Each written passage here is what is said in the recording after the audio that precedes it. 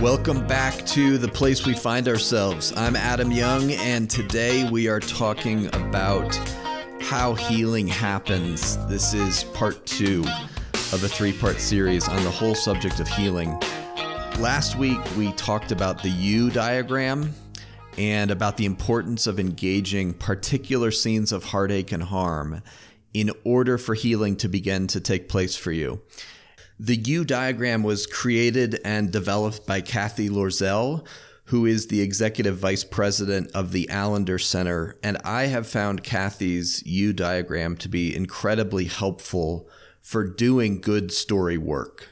And by the way, if you want a guide to writing out one of your stories, I have a free resource on my website that walks you through how to do that. So you can visit adamyoungcounseling.com and access it under free resources. Today we continue our discussion of what the process of healing requires and what it looks like. Thank you for listening.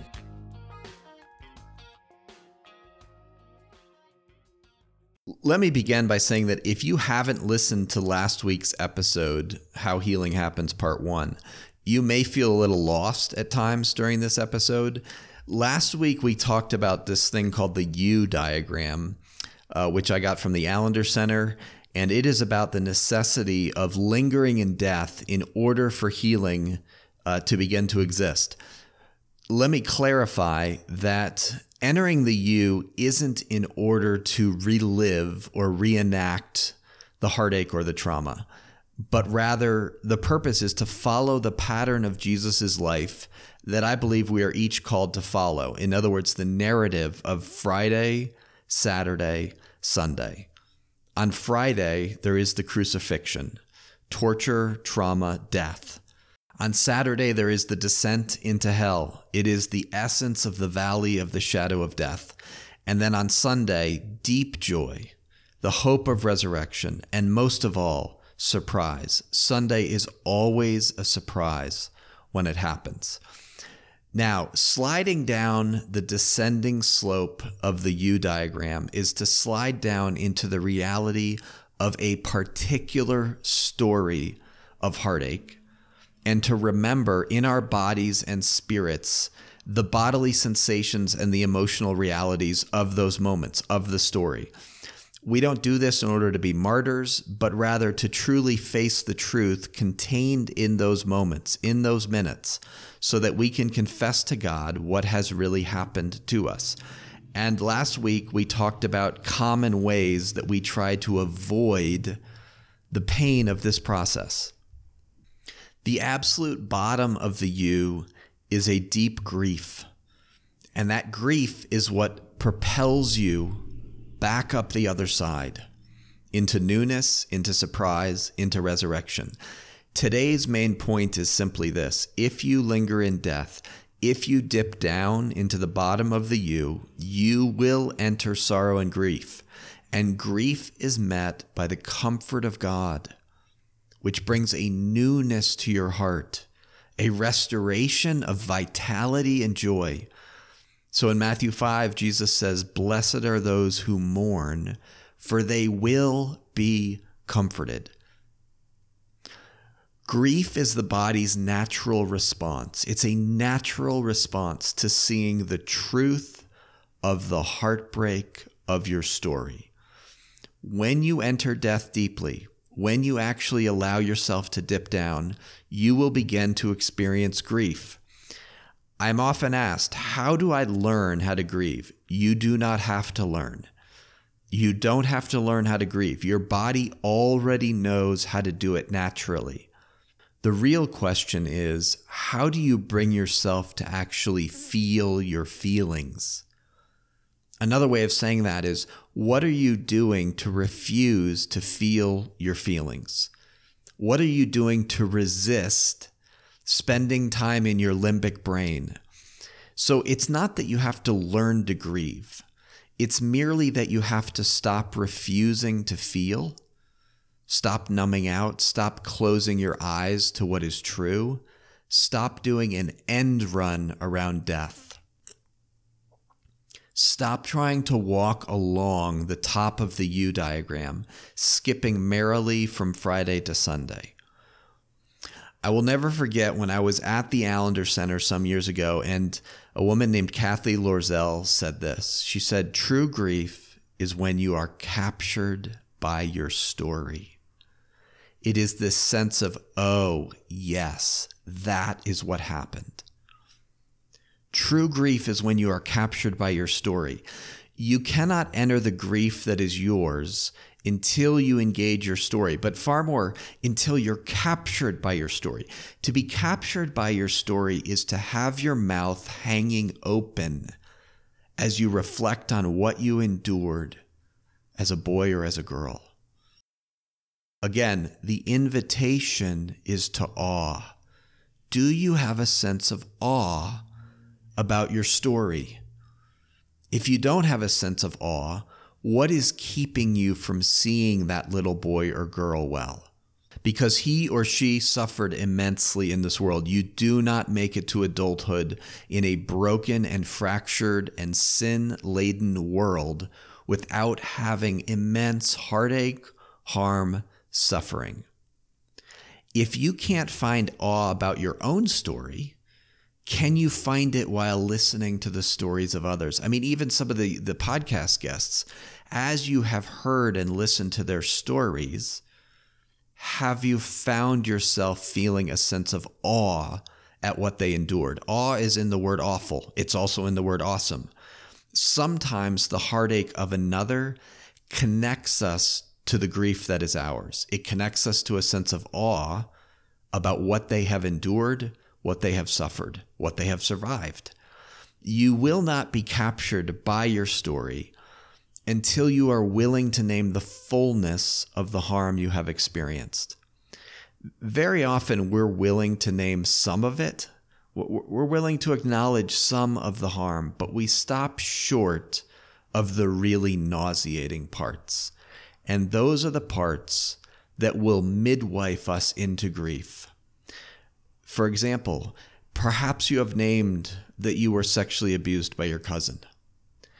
And that took great courage. It took honesty. And indeed, it has brought you partway down the U. However, you have not yet named that when you told your family about it, your grandmother was actually really upset, but your mother did not seem to care at all.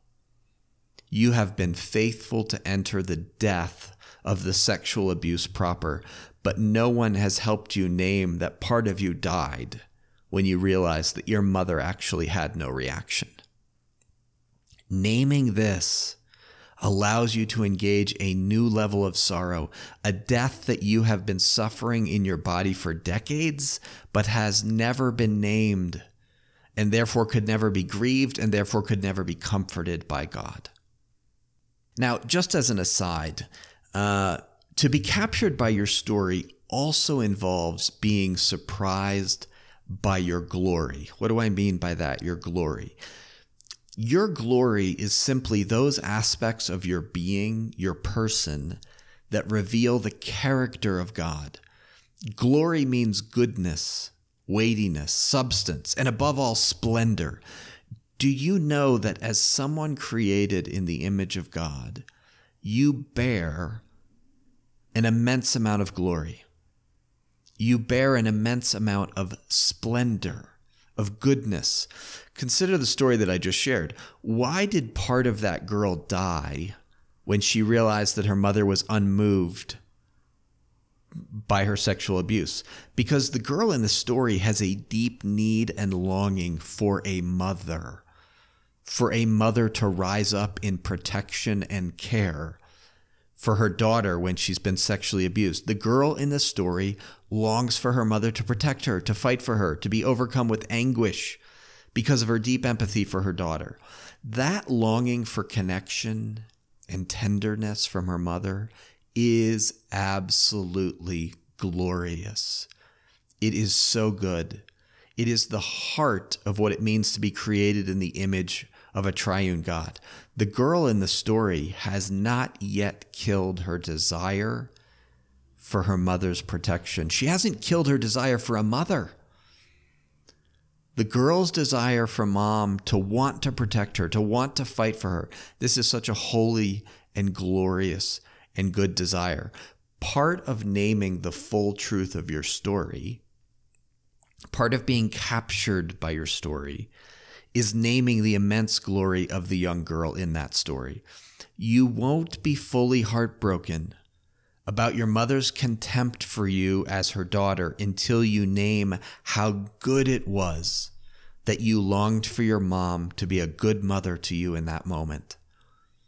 As small as the hope may have been, that hope for her mother to care, the sense of maybe she'll fight for me if I tell her about the abuse. That hope is what prompted the daughter to risk reaching out for mom by telling her about the sexual abuse. Now, the daughter likely hates that she had such a longing for her mom to be a mom in that moment, but her hatred of her longing in no way minimizes the immense godliness and goodness of the longing of her heart for mom to step in with protection and care and comfort. Okay, it was an aside, but it's important. Back to the U diagram. Have you grieved your own deaths? I mean, it's a simple question. Have you grieved your own deaths? In this girl's story, her death is not, please hear this, her death is not merely the sexual abuse, as awful as that may have been.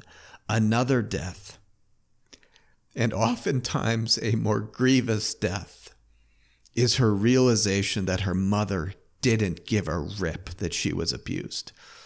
You have experienced the death of Christ. What if you took seriously your stories of death? What if you helped a friend take seriously her stories of death? The invitation is to grow in sorrow. The more sorrowful we are, the more open we are to the comfort of God.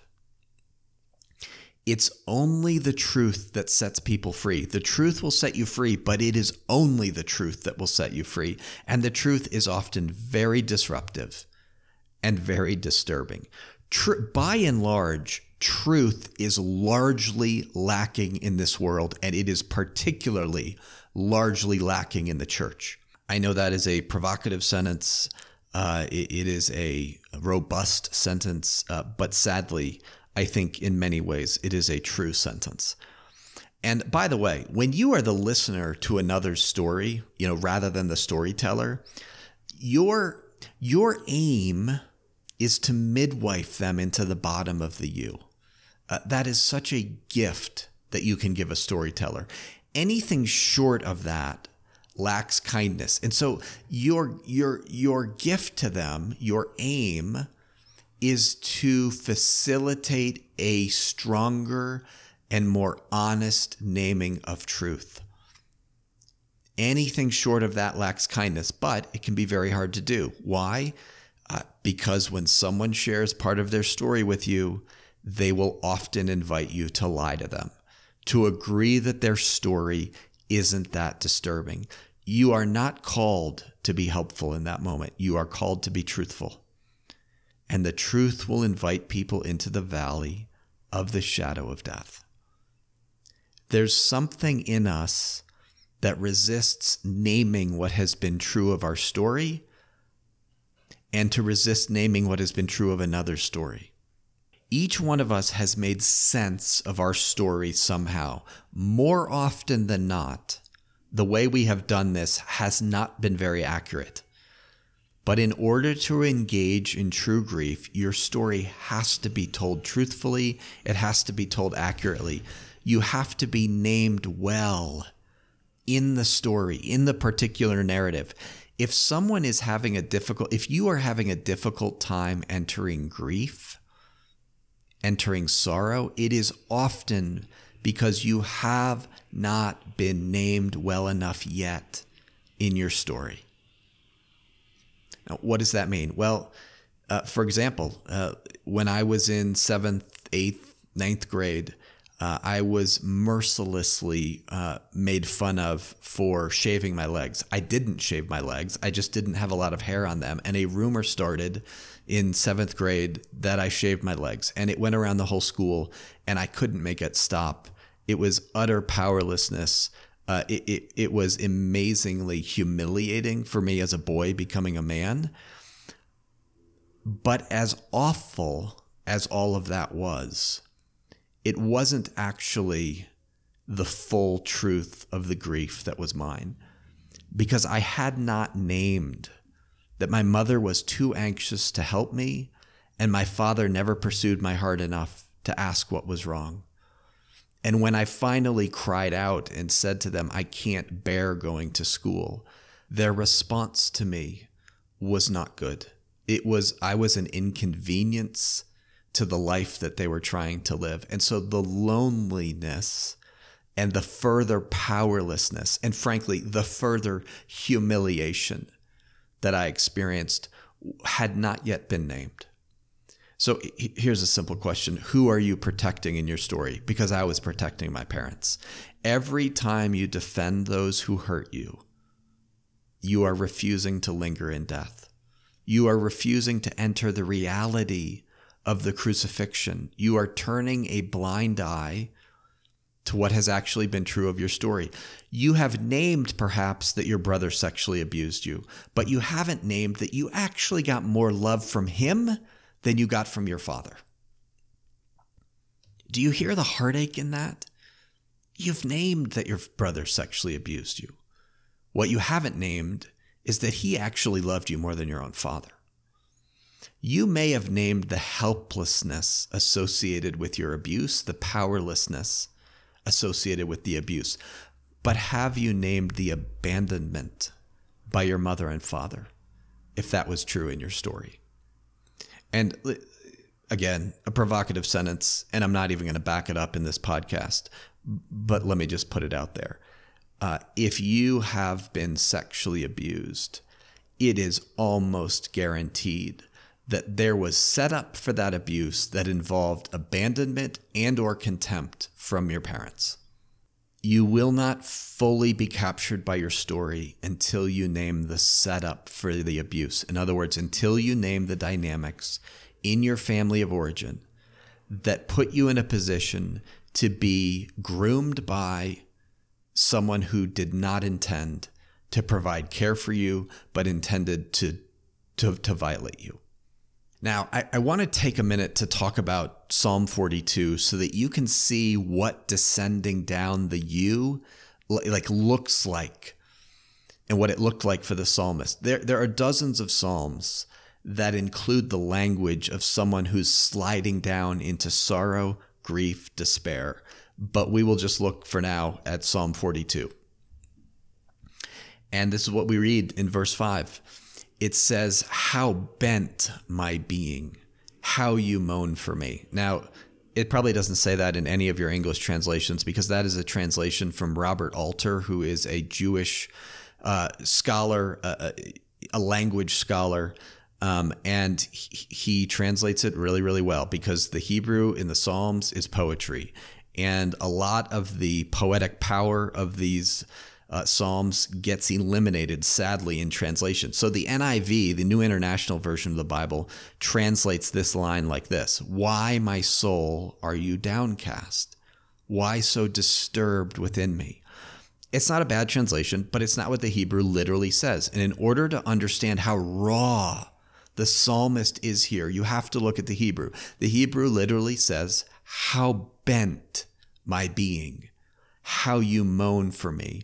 And the psalmist says this line 3 times in the poem. It's in verse 5, verse 7, verse 12. He repeats himself. Now, what's going on here? Well, the Psalms are such an astonishingly raw and honest reflection of what life is actually like. And what the psalmist is talking about is being in the fetal position on the ground, moaning. How bent my being. The Hebrew word for bent here means to be crumpled, or to be in collapse, or to melt away. Many English Bibles translate this word as downcast. My soul is downcast, but it means a lot more than that. The root of this word also appears in Psalm 44, where it says, "We are brought down." There's the word, brought down to the dust.